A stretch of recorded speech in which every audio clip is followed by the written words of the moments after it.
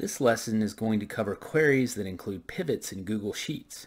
Pivots allow you to display your query results in a grid-style format similar to what a pivot table does.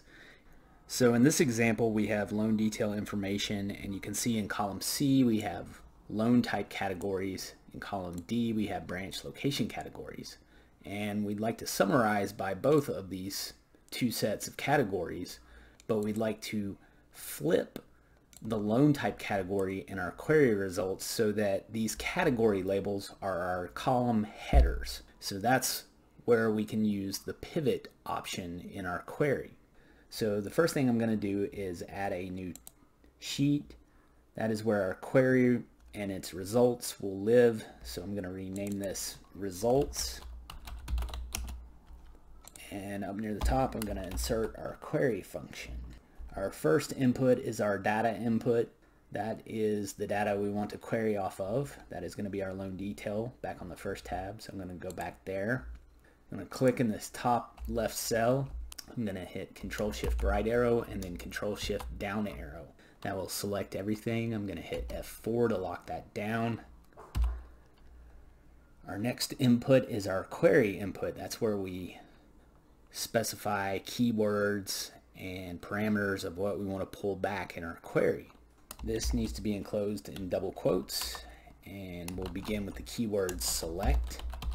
For now, I'm just going to input select star.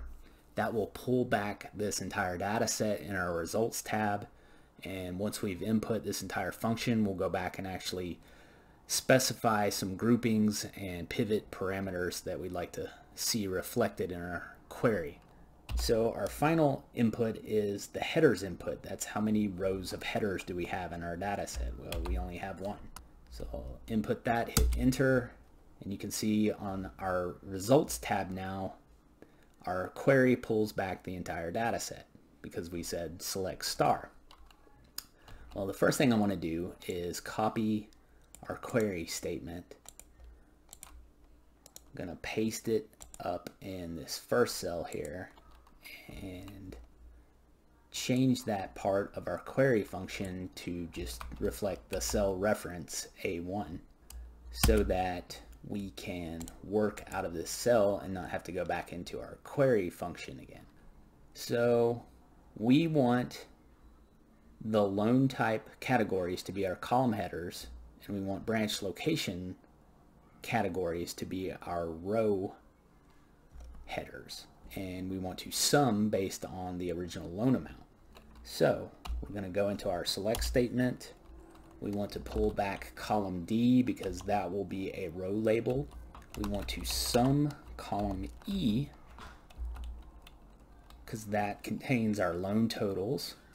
Since we are summing and therefore grouping or categorizing by our branch locations, we need to include the key words group by for any non-numeric column since we're summing column E.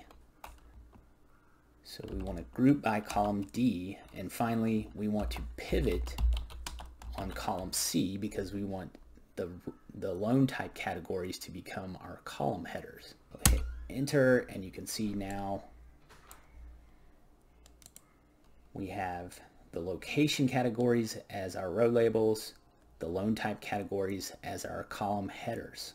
If we wanted to switch this around, we could very easily. All we have to do is just swap out our rows and columns.